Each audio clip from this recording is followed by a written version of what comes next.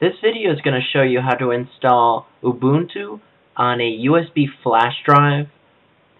This flash drive can be used for installing Ubuntu on your netbook, or simply if you want to try out Ubuntu from a USB flash drive without having to install it at all. All you have to do is boot to it. Right now I have the Universal NetBoot installer loaded. You can download it from my site at netbookguy.com. This allows us to point the utility to an ISO image of Ubuntu, tell it what drive you want to use, and click OK. Basically, it does everything else on its own, and I'm going to show you how. I've downloaded the ISO image ahead of time just to save time. You can select this option up here for distribution, select Ubuntu, selects 8.10, which is the one I'm going to be using. Select your USB drive. Mine happens to be M.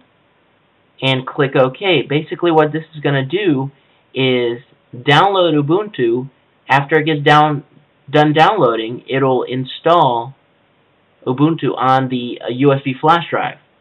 So I skipped that part and I downloaded the ISO myself.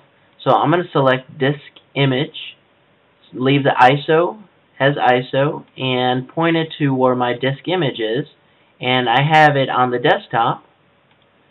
So I am going to leave my drive M since it's the correct drive, click OK.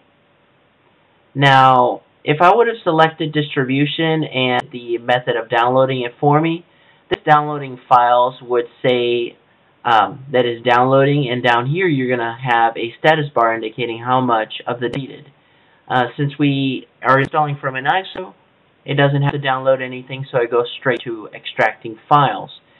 This file, filesystem.squashfs, takes about 2 to 5 minutes, depending on the speed of your system, to extract to USB. Has finished. Now the rest is going to zoom on by. Once it's done extracting and copying files, it's going to then make the USB stick bootable.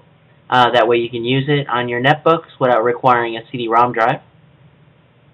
And that's it. Once it finishes, it prompts you if you want to reboot now. Obviously this is not the system that I want to install or use Ubuntu on, so I am going to click exit. If you have any questions, you can go to netbookguy.com. Although this is extremely easy, you should not have any trouble with it. But if you do, netbookguy.com, I'll be able to help you out. Thank you.